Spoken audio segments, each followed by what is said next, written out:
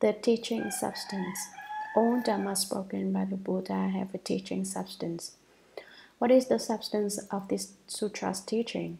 It consists of words, sentences, writings, and sound. Manju Sri Bodhisattvas suggests to the Buddha that when the third command appears in the world, the true teaching substance of this region resides only in sound. The region meant is the Saha world, our world of suffering. However, sound alone cannot be considered the substance of the teaching. Wind and water also make sounds, but they cannot be called the substance of the teaching. More specifically, then the substance of the teaching consists of sound, words, sentences, and writings. The sound is that of the Buddha's first speaking this Dhamma. Once it was spoken, sound became words, and the words formed sentences which were then written down. Once it was written down, the teaching became available, so the sutra's teaching substance is composed of sound, words, sentences, and writings. The teaching substance can be divided into 4 doors. The first is the door of accompanying phenomena. In this case, the sound, words, sentences, and writings. The Shurangama's teaching substance is based also on the door of consciousness only, and on the door of returning to the nature which is not concerned with appearances but returns directly to the nature. The sutra also takes the door of unobstructedness as its teaching substance. The door of consciousness only discusses how the 3 realms arise only from the mind, and the Myriad Dhammas only from consciousness. Shakyamuni Buddha contemplated the conditions to see which Dhammas he should use to rescue beings. Then, from within consciousness, he spoke the Dhamma to teach and transform living beings, and their consciousness gained the benefit. This is a door of consciousness only, taking consciousness only as the substance of its teaching. The door of returning to the nature is completely interpenetrated without obstruction. In it, the consciousness disappears and returns to the nature. Returning to the nature is also the substance of the teaching. What is the door of non-obstruction? The former doors include both phenomena and noumena, with the door of returning to the nature being nominal. When the 4 doors combine, phenomena are non-obstructive. This non-obstruction, then, the perfect fusion and unobstructedness of all phenomena and of noumena comprises this sutra's teaching substance.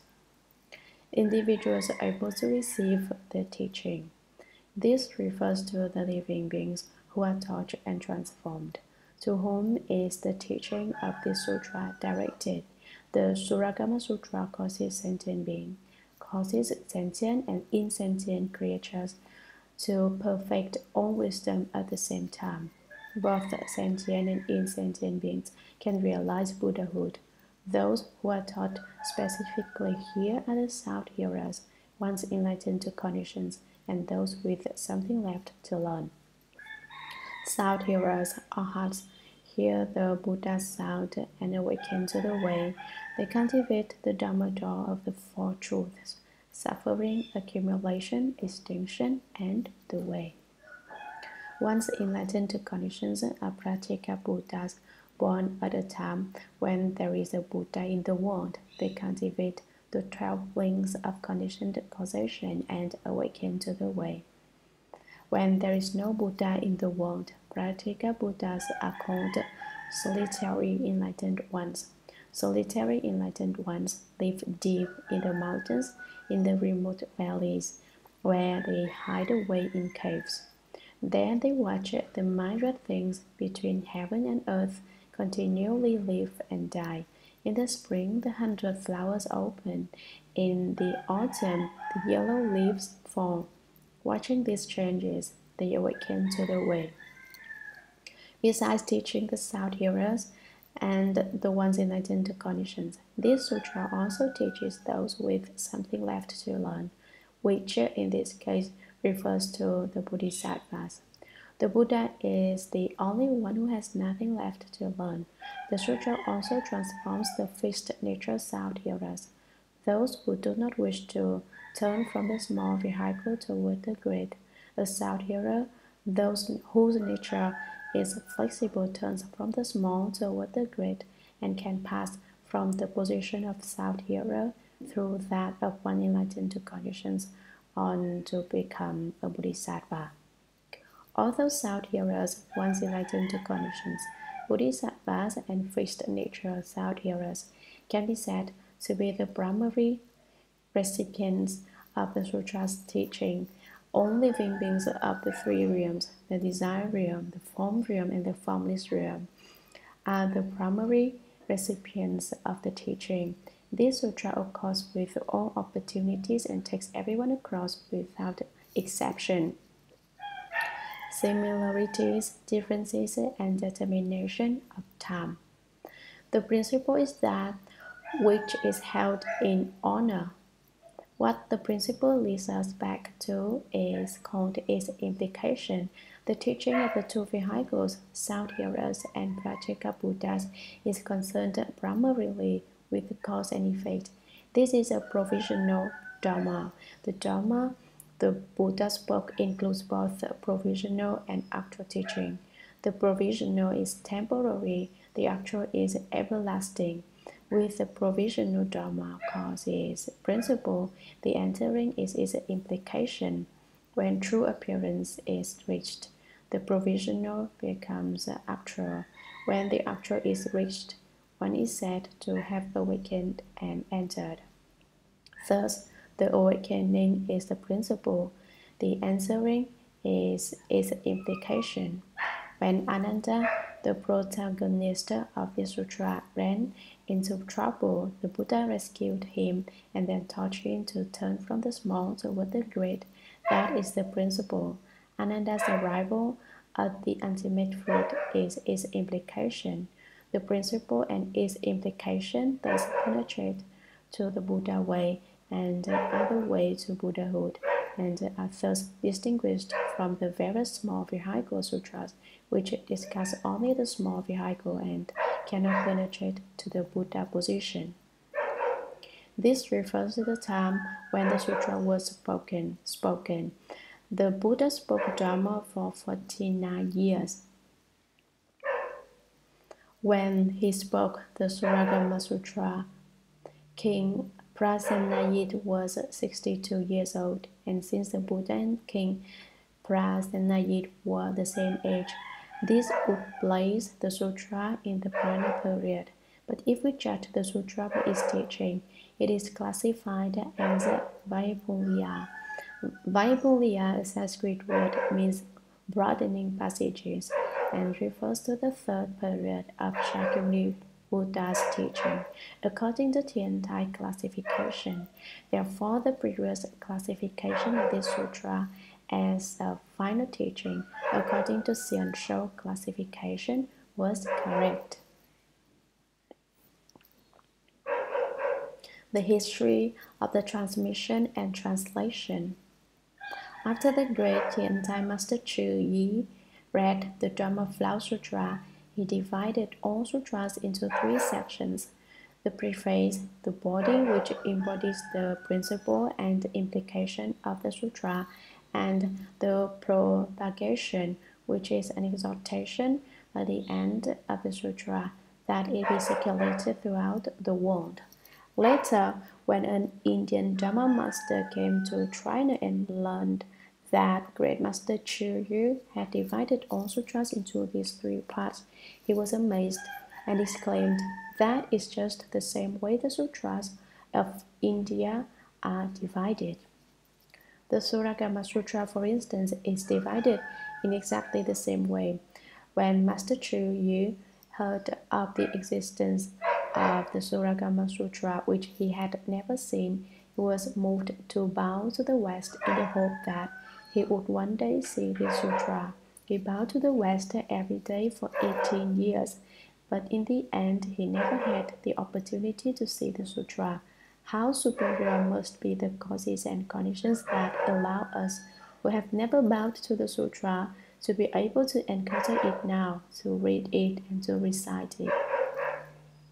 Eventually, the king of India proclaimed the Shurangama Sutra a national treasure because it was one of the sutras that Nagarjuna Bodhisattva brought back from the Dragon Palace.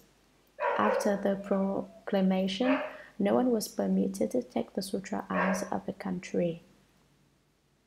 At that time, Dharma Master Brahmiti was intent upon getting the sutra out of India into other countries, especially China. He set out for China carrying a copy of the sutra, only to be stopped at the border by customs officials who would not permit him to carry the sutra across the border. Since he was unable to take the sutra out of the country, he returned and tried to think of a way to get the sutra out of the country. Finally, he thought of a way. He wrote out the sutra in minute characters on extremely fine silk, rolled it up and sealed it with wax. Then he cut open his arm and placed the small scroll inside his flesh. Next, he applied medicines to the wound and waited it to heal. Some people say he put the sutra in his leg, but I think that since it would not have been respectful to place the text below the waist, he probably chose some fleshy place on the upper part of his body and put the sutra there. When the wound healed, he again set out for China and passed through the border guards without incident, since the sutra was well concealed. Eventually, he arrived in Canton province, where he happened to meet the Prime Minister Fang Yun, who invited him to reside at a temple in Canton while he translated the sutra. These were the difficulties encountered at the time the sutra was translated. How fortunate for us that the Dharma Master was so determined to take the sutra to China. From this account, you can see how important this sutra is. The translator. Sutra, translated during the Tang Dynasty by Shramana Paramiti from central India. Commentary. It was during the Tang Dynasty, after Empress Wu Zetian retired, in the first year of the Shanglong reign period, that Shramana Paramiti translated the sutra from Sanskrit to Chinese.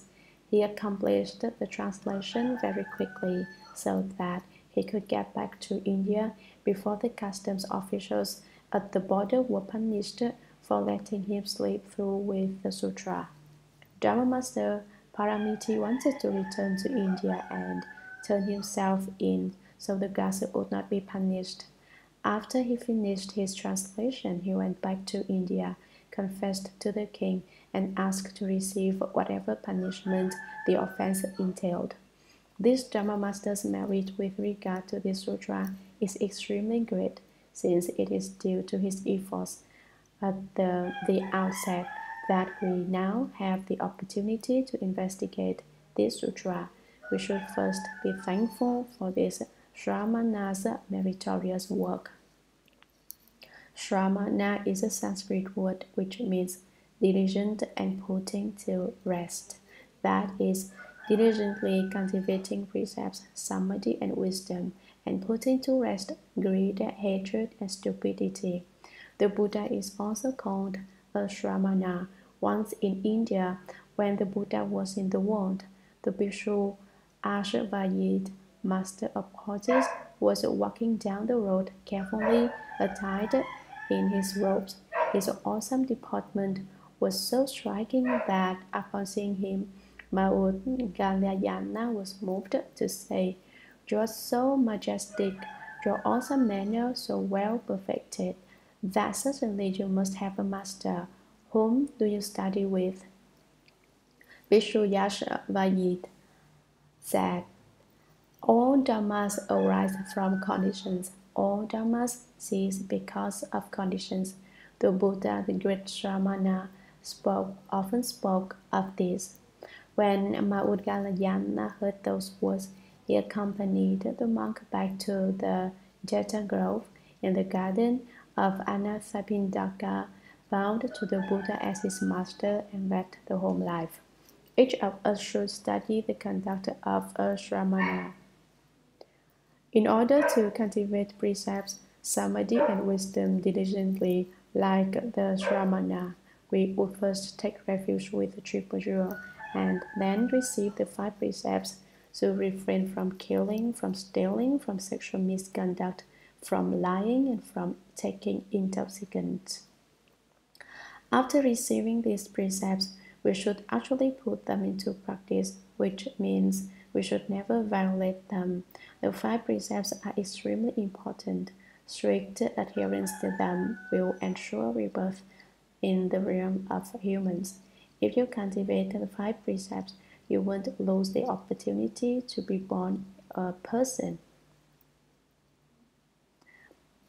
Someone may say, however, I understand why one should not kill. After all living beings have the Buddha nature. All can become Buddhas, so every living being's life should be spared. I also understand why stealing is not good, and that it is important to refrain from indulging in sexual misconduct and lying.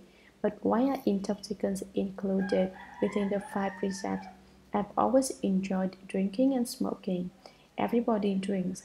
Everybody smokes. What's wrong with it?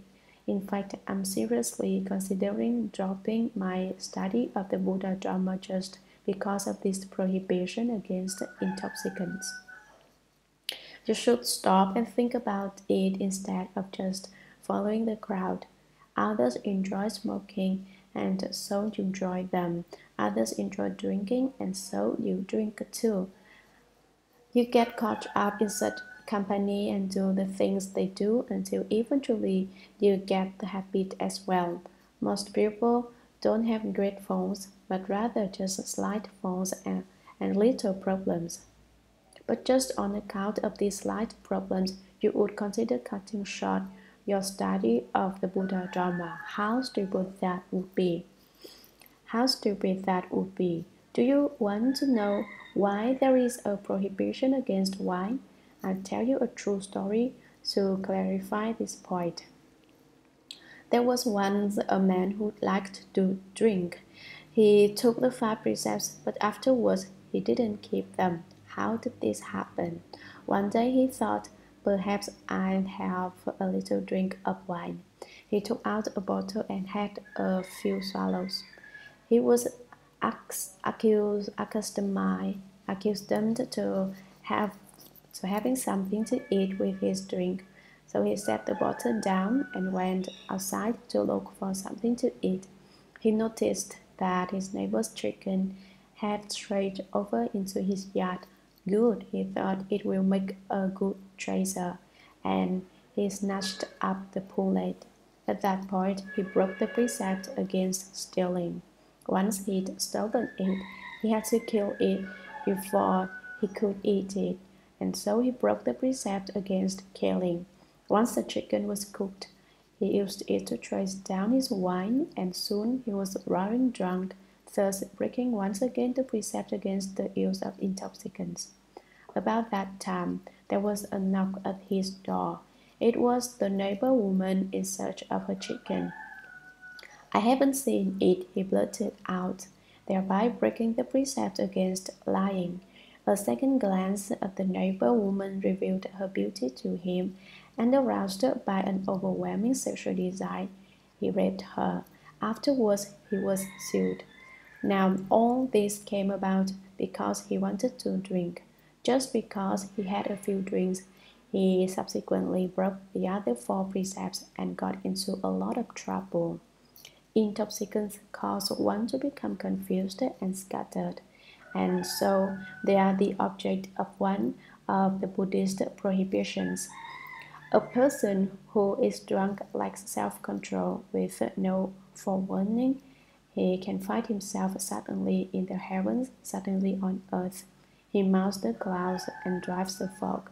He'll do anything because it causes one to lose all inhibitions. It is included among the 5 precepts. If you receive the 5 precepts and do not violate them, then you are protected by good Dharma protecting spirits who are connected with each precept. If you break the precepts, the good spirits leave and no longer protect you. This is why receiving the precepts is extremely important in Buddhism. How does one receive the precepts? Someone may want to know. Merely reading in a book that one must not kill, steal, commit acts of sexual misconduct, lie, or take intoxicants does not count as taking precepts. Nor is it possible to go before the Buddhas, light some incense, and make some incense burns on your body and receive the precepts in that way. No, it is not done that way. If a lay person wishes to receive the 5 precepts, he must certainly find a high Sangha member of great virtue to certify that he, the Sangha member, has transmitted the substance of the precepts to the lay person. The Sangha member tells the lay person that from now on he or she is one who has received the precepts. The merit gained by receiving and maintaining the precepts is inconceivably great and wonderful. But in order for it to be in accord with the Dharma, one must go before a Sangha member to seek and receive the precepts. In addition to cultivating the precepts, the Shramana cultivates samadhi. There are many kinds of samadhi that could be discussed, but in general, if you are not moved by any external experience, you are in samadhi. How can one obtain samadhi? First, you must become quiet by sitting in meditation and investigating dhyana. The reason why most people go restlessly back and forth each today and west tomorrow is that they have no samadhi. In the morning to the gate of Chin, in the evening to the court of truth, they run all over because they don't have any samadhi. To obtain samadhi, you must work hard, and as you do, you may have many different experiences. But in the midst of these experiences, you should take care not to let them turn you around. That is samadhi. If an experience changes your state of mind, you have no samadhi. For instance, if you receive a letter containing bad news and it makes you worry, you have no samadhi. You don't pass the test. Or if you encounter some happy situation and you go chasing after it, you have no samadhi. If you are faced with a displeasing experience and you get angry, you also have no samadhi. You should be neither happy nor sad, neither exhilarated nor mournful. You have to have samadhi is to do things without getting emotional, but to use your way mind instead. By cultivating samadhi, you can open your wisdom. If you have no samadhi power, then you have no wisdom power. Without the strength of wisdom, how can you study and practice the Buddha Dharma? Where do samadhi power and wisdom power come from, you ask? They come from precepts. Every day you must protect and keep the precepts until eventually there comes to be a mutual response between the Dharma and your cultivation of it. When you have established this kind of relationship with the Dharma, you can obtain the nourishment of Dharma water. A Shramanara diligently cultivates precepts, samadhi and wisdom, and puts to rest greed, anger, and stupidity. These 3 poisons, greed, anger, and stupidity, are precisely the reason you have not realized Buddhahood. If you can put a stop to the 3 poisons, you will quickly become Buddhas.